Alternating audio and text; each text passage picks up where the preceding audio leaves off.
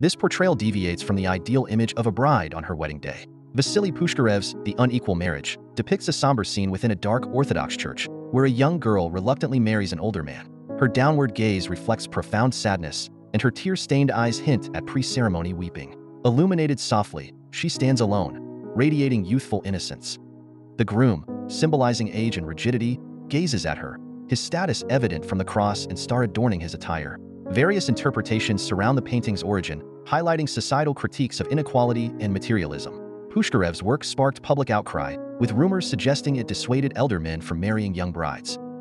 Notably, the painting includes figures like Pushkarev himself, symbolizing disapproval. Two veiled women, resembling the bride, evoke speculation as to their significance, whether as ghosts of the groom's past or ominous omens for the bride's future. Ultimately, the painting's power lies in its depiction of resigned compliance, leaving viewers to ponder the bride's uncertain fate within this unhappy union.